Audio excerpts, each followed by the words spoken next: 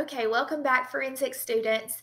Today, our focus is on forensic anthropology.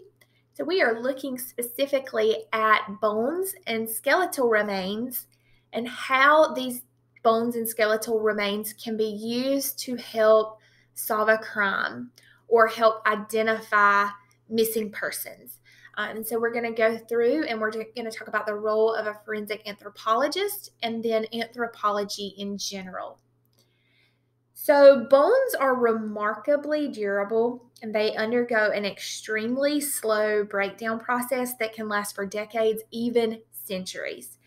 So, because of their resistance to decomposition, skeletal remains can provide a multitude of individual characteristics long after a person's death. Our skeletons support our bodies, they anchor our muscles, they provide internal protection for our internal organs. And skeletal remains, if they're found, can give investigators clues into how a person lived, who they were, and then ultimately how they might have died. So, forensic anthropology is a division of science that seeks to identify human remains, and this has been used for years to help identify human remains. One example is with the September 11th fatalities. So we had thousands of victims that were part of the attack on the World Trade Center. And so we were left with unknown victims, the bones and skeletal remains of unknown victims. Their families wanted closure. And so forensic anthropologists were called in along with other investigators and forensic specialists to help identify these human remains so that their family could be provided with that closure. This is also a process that's used when identifying victims of war or burn victims or skeletal remains that are found in the woods. Anthropologists are called in to help determine how a person died or who they were before they died or how they died. Now, when skeletal remains are found, the bones and surrounding area is treated like a crime scene. So the scene is going to be secured. It's going to be searched to locate all of the bones. If the bones are scattered, and then any other evidence that might arise at the crime scene, it will be packaged according to chain of custody, and everything works just like we talked about in Unit 1. So basically, the scene is documented and processed. Then a forensic anthropologist is going to be called in to use their knowledge of skeletal anatomy to help identify those remains.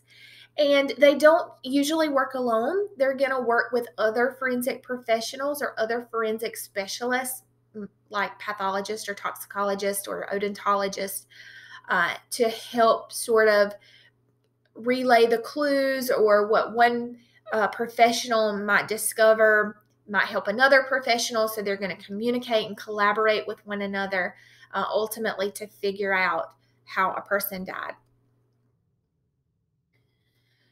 When the skeletal remains are found, they're first going to be observed and examined to determine if they are in fact human remains. And if the remains are human, a biological profile is going to be created. Now, there's some controversy that exists here. We'll get into that in future lessons. But for the most part, if a biological profile is created, then there's going to be 4 components to that. So we're looking at the sex of the person, the age, the height, and the ethnic origin. Investigators can also, in some cases, extract DNA from human or skeletal remains or even dental remains, which is definitely helpful in an investigation. And some bones and teeth provide extra clues that investigators can use in their quest to identify human remains. So what makes bones so remarkably durable?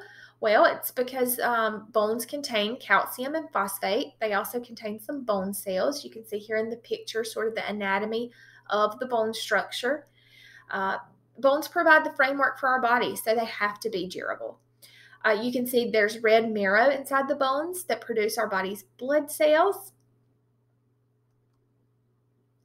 Just some facts about bones that you need to know. Adults on average contain 206 bones, whereas a baby contains approximately 207 bones. 270 bones. And you might ask the question, well, why do baby babies have so many more bones than the average adult.